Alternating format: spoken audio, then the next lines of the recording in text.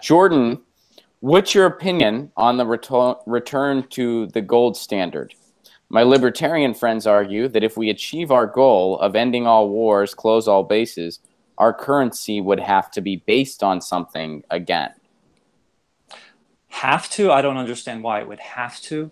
The gold standard would make the big lie come true, which means that truly giving the people what they need to survive genuinely would cause more debt, genuinely would cause more bad things. So the gold standard, like the debt ceiling, is just a choice. The debt is not a bad thing. The debt is, in fact, critical to the functioning of society.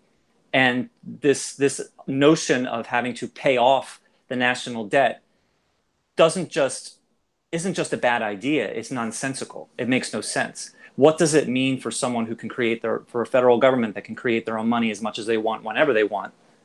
What does it mean for someone like that to be in debt?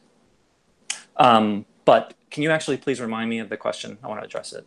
Yeah. What's your opinion on the return to the gold standard? My libertarian friends, Yeah, so the gold standard would make this lie come true, because then every dollar that's spent must be accounted for with a physical piece of gold.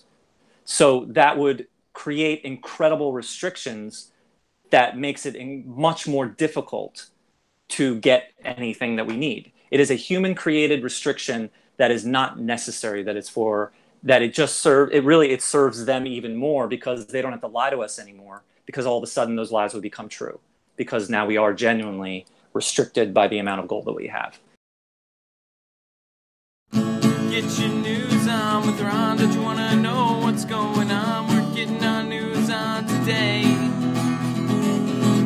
Get your news on with Ron. Don't you want to know what's going on? We're getting our news on today. You can tweet me an article at Ron Placone. We'll go through it together and make it our own. Get your